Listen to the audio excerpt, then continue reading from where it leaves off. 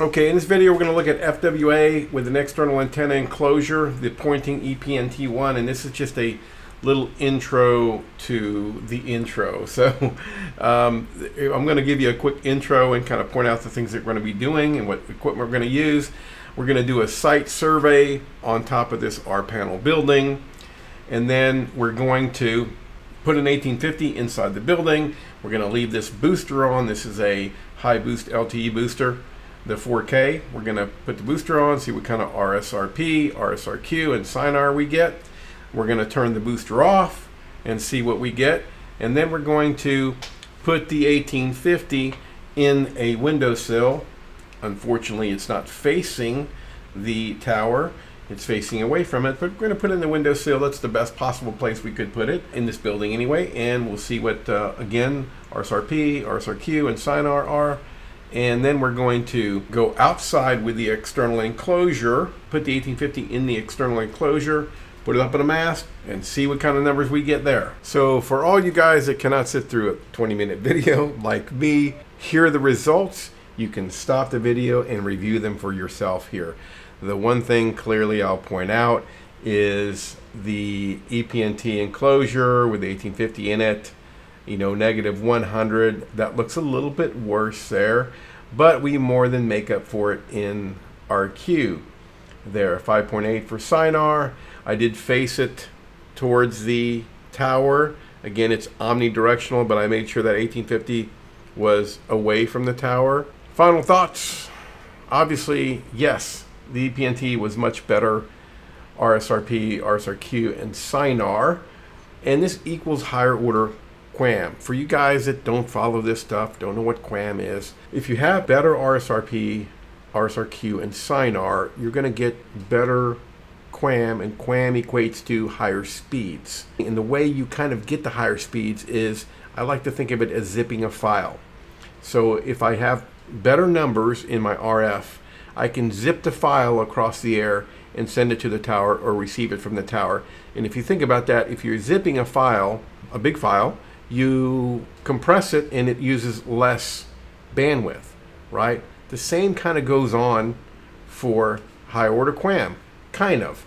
You'll get the file faster because it has to transmit less. It's been compressed on the transmitting end, or if you're transmitting and you're compressing the file, it's going to get uploaded. Your document's going to get uploaded or something, you know, faster into OneDrive. So the speeds are faster. You get two things out of this. The customer gets better speeds, right? But the underlying benefit also is the MNO. So us, Verizon, we get better spectrum efficiency. If everyone is zipping files and sending them across the air, obviously they're going to use less bandwidth across the air. Using less bandwidth across the air means that there's more spectrum to go around to other customers. So you're being a efficient user, you're being neighborly, guess, if you are after better RP, RQ, and SINAR. So again, you're helping out your fellow neighbors. You're going to get better speed, and the MNO themselves are going to have better spectral efficiency. Hopefully that makes sense. Hi, Nancy Garcia with Verizon, and today we're going to be taking a look at an antenna enclosure. Now, there's a few tests I'm going to run, and I'm going to take you guys with me so you can see live what the results are. So a little bit about what I have. I have a Cradlepoint 1850 here. I got the cheap paddle antennas that come with it. All right, we'll put that aside. I got some exterior grade Ethernet cable. And then we have this guy right here. This is from Poynting Antennas. Thank you for the guys that sent it to me for to evaluate. It's an AEPNT-001-V1-01. It's a cross-polarized omnidirectional 5G, LTE, and Wi-Fi antenna. I will put a link to the data sheet below, and I'll try to flash up here the model number and also the gain for particular frequencies. Now, I'm in an area that's 4G only, so we're only going to be doing 4G frequencies here. So let's take a look at what is in here and what exactly am I going to test. Is it worth you staying around? We'll see. So First, we'll test the 1850 with the paddle antennas, just on a rack. This is a industrial building. It's an R-panel building. Penetration is pretty difficult. The tower, I'll flash up the tower where the towers are. Okay, on the left, T-Mobile and Dish, 3/4 of a mile away. On the right, Verizon, AT&T, 1.2 miles away. I'm going to pan down here, and there's the building right there, and the antenna mast where we're going to put the enclosure is right there on the south side of the building. And things like that right here as well. What we're going to do is put that on a rack. I have a little data rack that I have up in the loft here. So we'll put that on a rack. We'll get RSRP, RSRQ, and SINAR numbers. Then we'll put this in a window. I have a window facing west. There is a tower about 2 miles from here. I'll show you that on a map here during this video as well. And the other tower, my closest tower, the tower I usually hook up to, is to the east about a mile. All right, and I'll show you that as well. So we'll put it in the window. Again, the window is facing away from the tower, or away from the closest tower. I do have a lean-to on the side here that's over that window, and it kind of bounces that RF back. So we'll do that, rack, window, and then let me show you this enclosure here. Like I said, cross-polarized omnidirectional antenna. Let me show you the back, and this kind of splits in half. You got 4x4 MIMO here. You also have Wi-Fi if you want that as well. And what happens here is these two go together. You run your PoE, exterior Ethernet, to this guy. You power up the adapter in here. You have the best possible scenario. You got this outside, you know, with no obstructions, and hopefully we're going to get very good RSRP, RSRQ, and SINAR. So we'll take a look at those numbers. Just real quick, we'll see what's in here in the box. I don't like doing unboxings or anything like that, so I'll make this quick. This is our little panel that goes in the bottom, and then we have a little bladder that goes in there that squeezes against our Ethernet cable. This is IP66 rated, so we'll make sure that we put that Ethernet cable in there for PoE, and we're going to cinch that up. We have a couple of other, we got some pipe clamps, obviously. We're going to mount this on a mast. There's our little bladder. It looks like we have some drywall anchor. No, those are some concrete anchors if we want to put it outside. It also comes with some other SMA pigtail that's for your Wi-Fi. And this is interesting. We have some little suction cups, so you can put this thing on your window. You know, kind of suction a cup to the external, your outside of the window. Definitely wouldn't put it inside. I guess you could do that since it's omnidirectional, but the only thing with that I was thinking of is what we have is an 1850, right? And this is made of metal, and this is omnidirectional, and we're going to put this metal right on the back of this omnidirectional. So I definitely wouldn't put this on the inside of the window because this would be kind of obstructing the RF a little bit. So yeah, we'll make sure not to do that. What else? I just thought of this and brought this over here. This is the Wilson Pro cell link. Before I put it up on the mast, I will do a site survey, and you'll see that with me.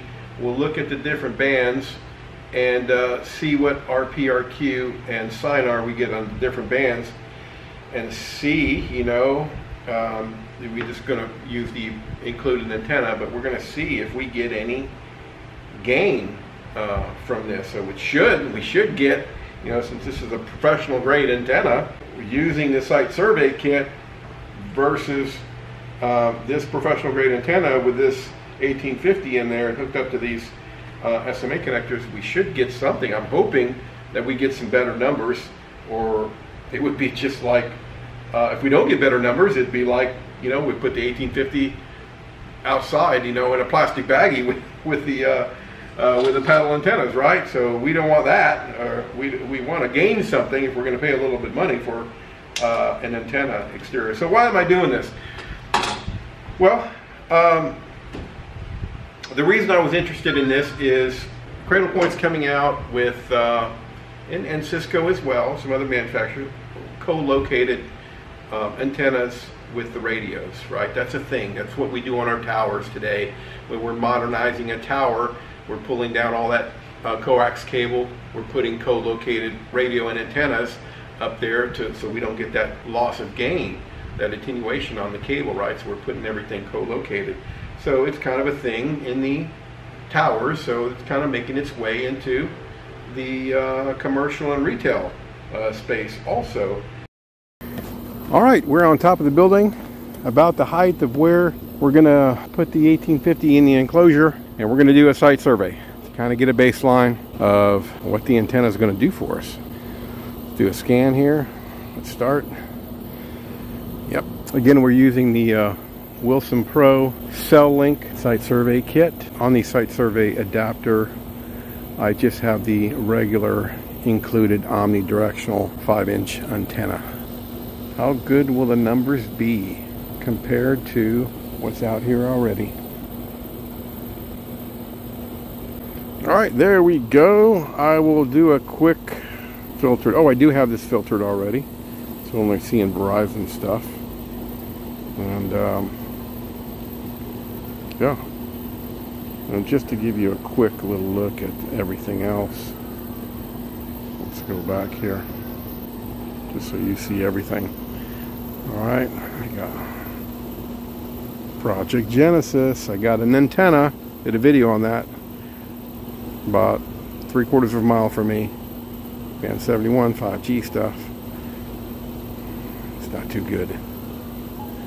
So I'm just going to go through this so you see everything. I'll import this, put it in the presentation, and link that in the video for sure. Okay, I got my 1850 hooked up here. You can see it's online, and let's get the numbers for it. Now before, if you guys have watched my videos before, you know I have a booster in here.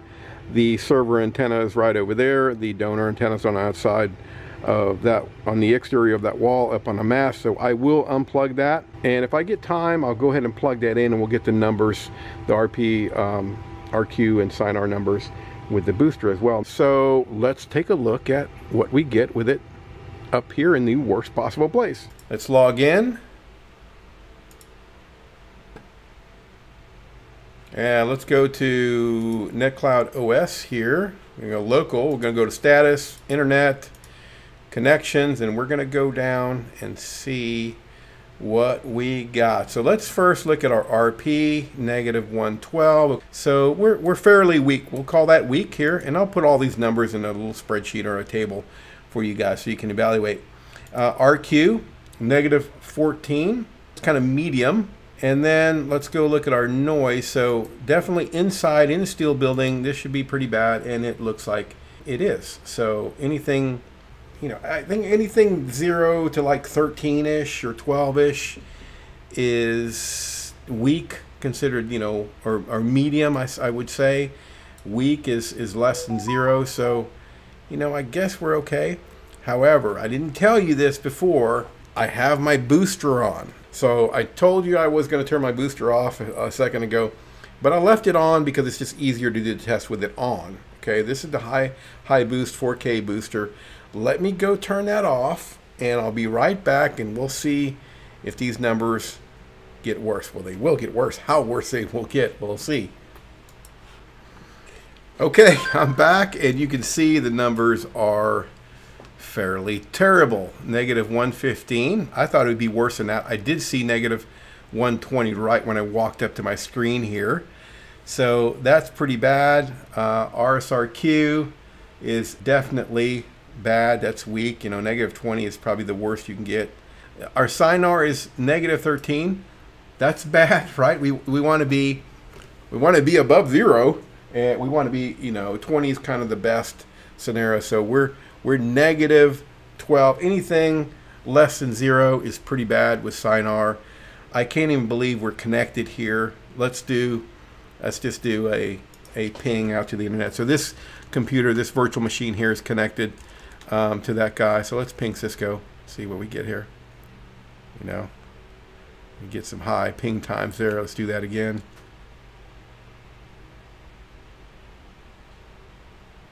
Yeah, you can see those high ping times. Let's just do a minus T there and see.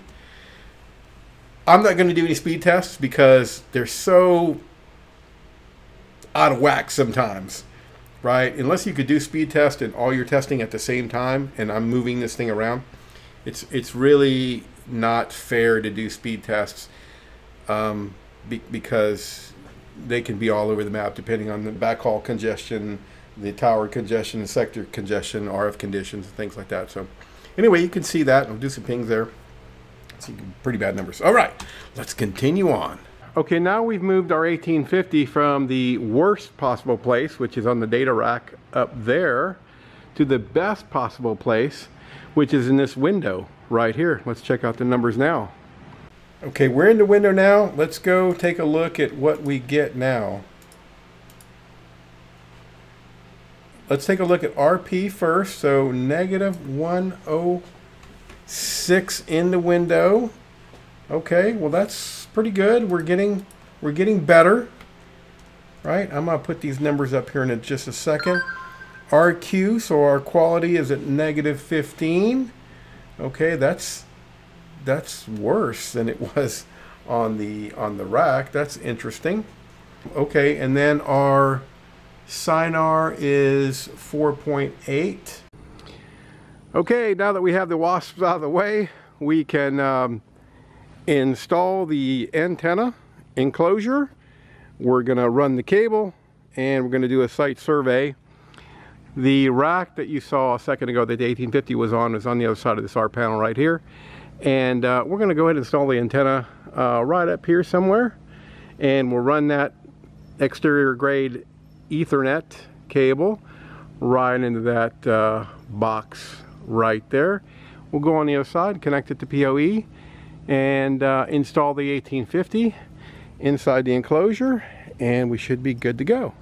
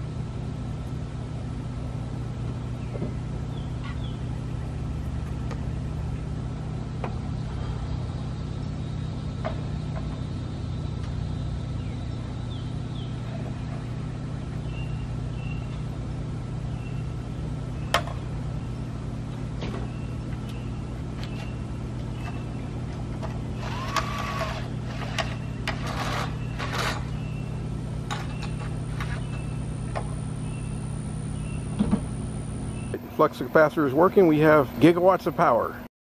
Got the enclosure set up. The 1850 is in it. Cables run.